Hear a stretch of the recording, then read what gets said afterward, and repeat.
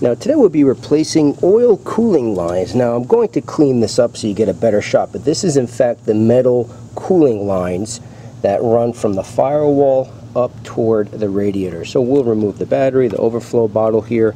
But as you can see, let me give you another view. This is a 2010 Subaru, 140,000 miles. And it's starting to bubble here, but I'll start the vehicle right down here really is where the leak is occurring.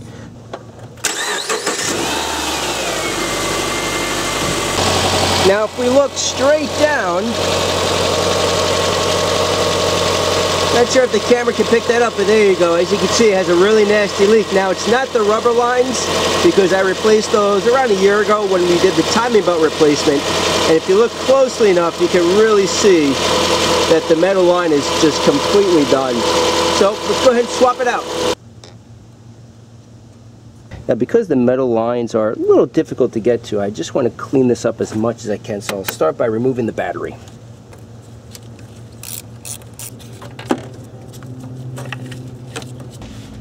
And this is just a little PB blaster. A little too much, but nonetheless.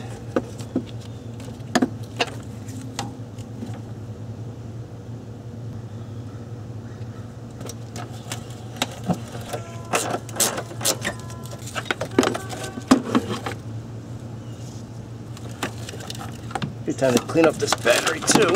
There we go. So right here now we have a little bit more working room. There's a tab which I'll show you in a moment, or a fastener holding this down. We'll spray some PB blaster on that as well, but I just want to move this overflow bottle. Just give me some more working room. Now something I often do is take a look at the brand new part. So on this vehicle we can easily see one fastener, but looking at the new part I know that in total we have 1, 2, 3 fasteners. So if you're working on a car, it's really hard to see, you're not sure if the fasteners, where they're located, look at the brand new part, notice where they are, and then just find it on your vehicle. So again, there's one right here, and then we should have another one, a little hard to see, but right there is the third one.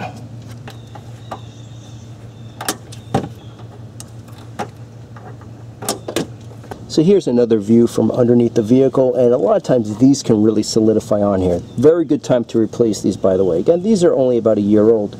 Now if you're replacing them, what I tend to do is I'll grab a pair of pliers, grip it here, and just rotate it like this. You see how it already loosens up from the metal line? Same thing on this one. And then one hand I'll pull, and the other one I'll grab a flathead and sort of push down. Let's see if I can do this here. Sort of push down. Again, take your time. This vehicle, of course, living in the Northeast. There we go, that was quick. A drain pin.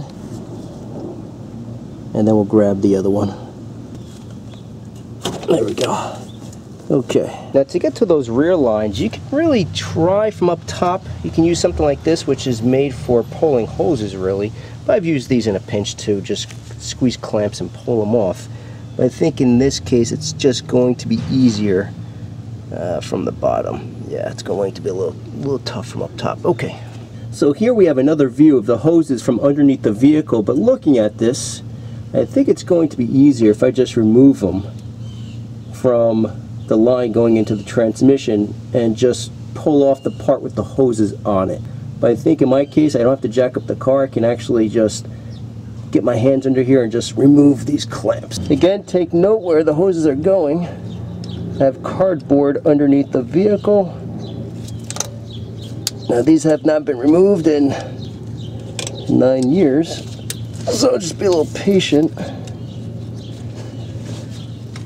A little hard to see where I am right now. I think I'm pretty much there. There we go.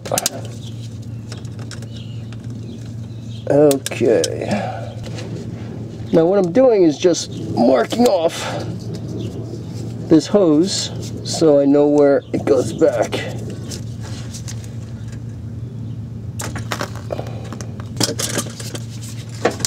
There we go. Okay. Now for this first one, 10 millimeter, and what I'm doing is taking a 3-pound sledge, very carefully tapping this, okay, because you don't want to hit the timing cover, which is this plastic piece right here. Okay, just to loosen it up.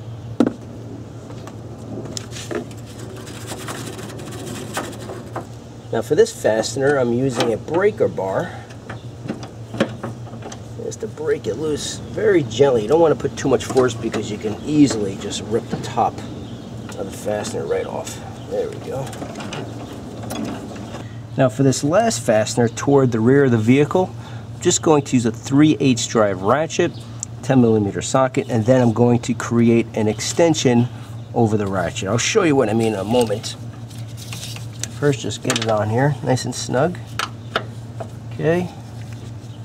And then what I'm going to do, I'll zoom out and give you a different view in a moment. I'm grabbing a socket along with a bunch of different extensions just to give me that extra leverage. And again, just to give you another view, super long extension, place it over the end of the ratchet, and now you have an incredibly long handle to get the job done.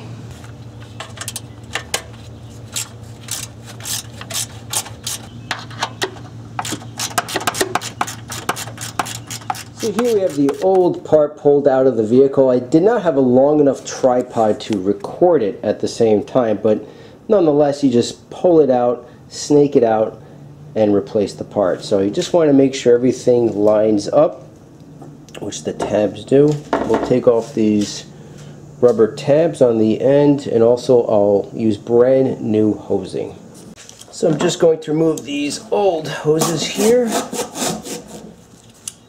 Again, just slowly rotate them. So much easier once the part is on the bench.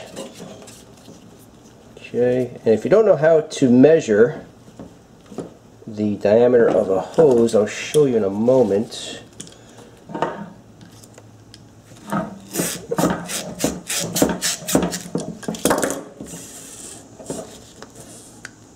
Okay, now I have to make sure, actually I'm going to keep this one on because I don't want to mix these up.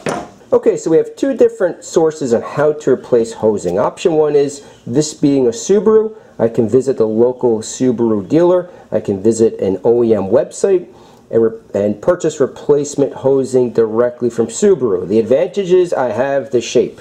In other words, when you purchase the hosing, the shape is exactly the way that the old part was. The disadvantage is the price. My guess is each hose here is probably $9 to $14 each. Very expensive if you go that route. Option two is just measure the hosing. So I need to replace, let's say I'm just replacing this one hose. So when you go to the auto parts store, they'll ask you how many inches or how many feet you need the hosing to be. This is, let's say, rounded up because I can't really straighten it out totally. But let's say this is roughly 9 inches in length. Okay, so I would purchase a foot. Always go a little bit higher when you need hosing. So I would purchase 1 feet worth of hosing. Now the second question is the diameter. In other words, how large is this opening? The inner diameter, not the outside, but the inside. So taking a look at the tape measure, if I measure from my 1 foot marking to 13 inches, if I count all of these spaces, I have 16 spaces. There's 1, 2, 3, 4, 8, 12, 16. Okay, 16 spaces. So all that you do is you grab your hosing and measure the inner diameter. And I have 7 markings. So this happens to be 7/16 of an inch. That's your diameter. Let me give you another example very quickly. Let's say you have a smaller hosing here, and I measure the hosing, and I have 6/16 of an inch. Then what you want to do is divide the numerator and the denominator by 2, if you can.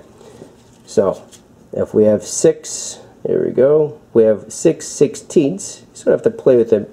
If it's lopsided like that, just straighten it out.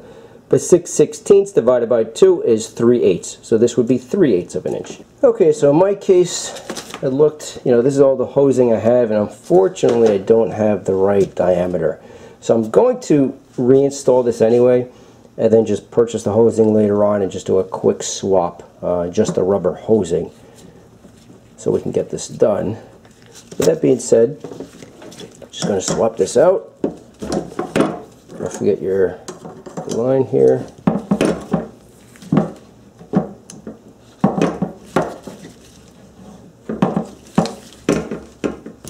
Okay.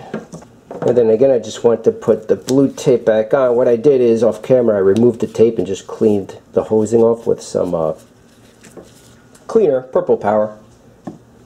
Let's clean up the hosing and make sure everything's nice and clean. Put this over here, and then we'll just reinstall it in the vehicle, bolt it down, start the vehicle, make sure we have no leaks, and that's it.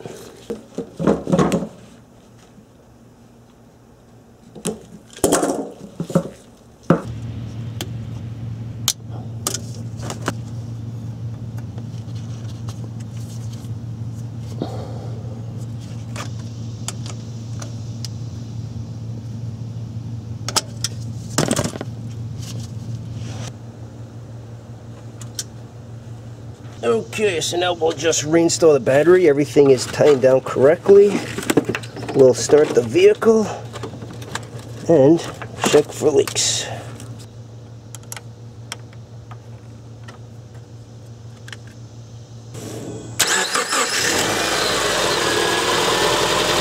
And then of course the last step is just checking for leaks. Looks like everything is in good shape. I'll also check the transmission fluid, make sure we have enough fluid in the transmission. But that being said, that wraps up the replacement. Thank you for watching. Questions, comments, please leave it below. And we'll see you next time.